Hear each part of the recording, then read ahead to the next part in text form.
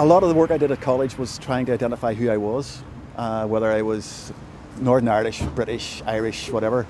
And through being a child of the Troubles, a lot of questions came out of that. My identification became with ancient Ireland and came through standing stone circles, portal dolmens, and the study of history and on the ancient history of the land.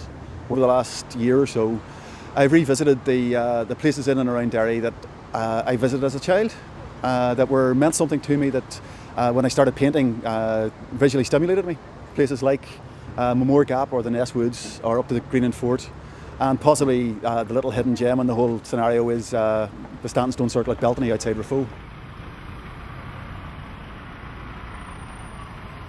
When Keith approached us over a year ago with his idea to have an on-street gallery and making it the biggest on-street gallery in Northern Ireland, we thought that fitted in very well to the overall programme. It was something very unique. It was an opportunity for us to be part of the whole UK City of Culture, and it's two completely different types of exhibition.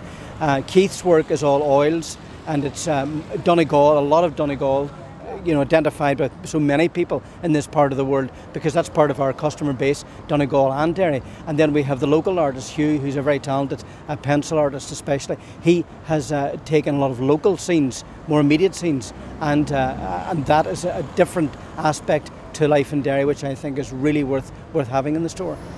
It'll be detailed work, we spend a lot of time on it. Maybe there's some pieces there would spend about 6 weeks. Some other pieces maybe I do maybe in a day. It all depends on the medium I'm using. If it's pencil, it'll take me about maybe 4 or 5 weeks.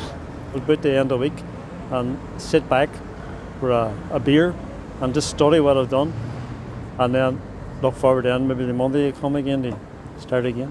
And the same then a week later have a beer again and look at it. Sometimes I feel sort of sad when I come to the end of something, because I was enjoying all the different stages doing it, and just seeing it come to some sort of completion. And when it's finished, I was sort of, God, I had to start something else. I was enjoying it that much, I had been lucky enough to be born in Derry, lucky enough to be on the doorstep of Donegal, and this beauty was all about me from a very early age. Maybe 1 or 2 people will now go and over Moore Gap and have a look at the patchwork of fields, or have a look at the shrine at the little lake, or maybe even visit Beltany. If people like it, it's better. If people don't like it, that's still fine, but at least I've tried to communicate something.